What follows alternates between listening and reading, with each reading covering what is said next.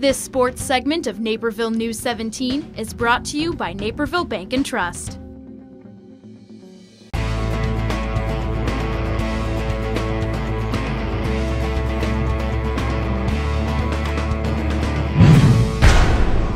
Unfortunately, Thanksgiving is over. Some of you are still rubbing your bellies in fond remembrance, but in the meantime, sports are back. And while many of you are feasting on leftovers, let's check out some fresh highlights. First, a matchup between Plainfield South and Waubonsie Valley and boys basketball.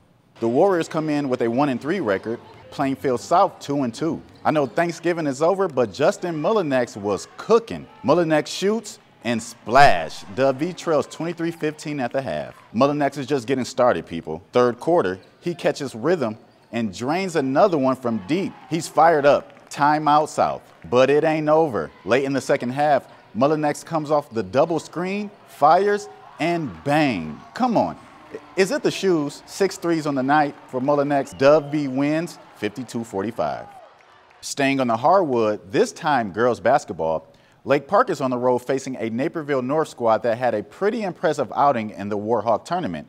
But the Lancers could not care less. I have 2 words for you. Jennifer Warfield.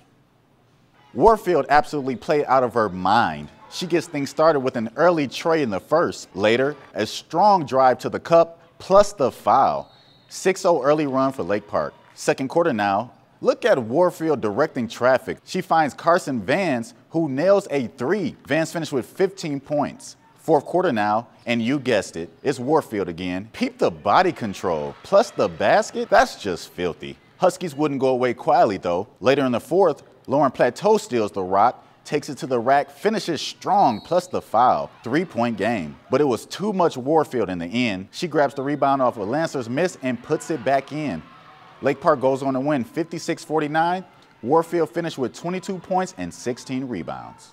Time to head over to Neuqua Valley as the Wildcats host rival Metea Valley. Both teams are making its DuPage Valley debut. Metea had no answer for Division I commits Kai Moon and Maya Starks. First quarter, Moon gives the Wildcats an early 5-2 lead after she triples. She finished with 15 points. Second quarter now, Wildcats up 27-20. Mustangs turn it over, one of their 20 in the game, and then Stark's breakaway layup puts the Wildcats up by 9. Neuqua closed the half on a 10-2 run. Let's head to the third. Of course, it's Moon again. Her corner 3 starts a 9-0 run to open the half. Wildcats coast from there and get the easy W over Metea, 63-40.